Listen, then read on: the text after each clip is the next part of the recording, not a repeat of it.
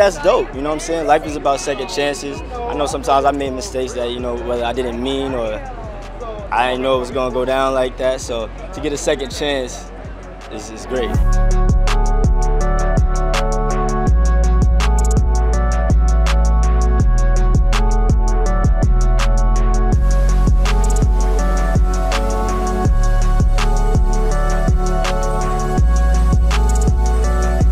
I think that's beautiful, man. God forgives. We should all forgive.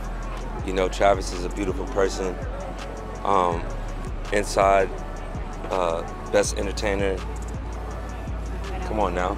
I love that because, I mean, whenever I started in Brazil, I was so canceled.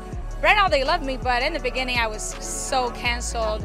I kind of think I created this expression in my country, but yeah, I'm down for it. And I'm down for the party too.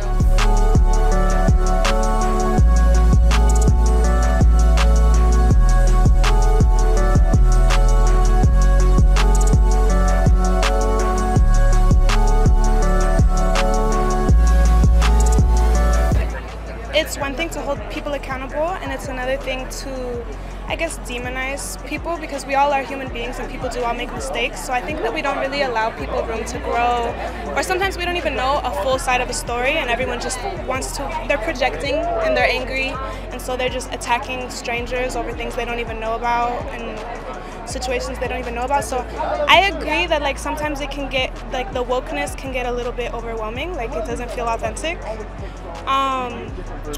But I think it's all about the situation. I think it just all depends on the situation. People definitely should be held accountable.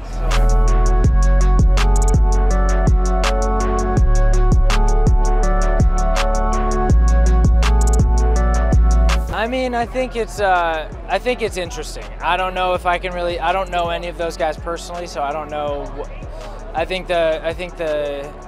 It can be very draining as an artist. You know, there's people that try to cancel me for doing something that is very, I made a mistake, a little mistake that didn't hurt anyone. People are just very eager to, I don't know, the online world is weird. I've honestly taken a little break from it, so.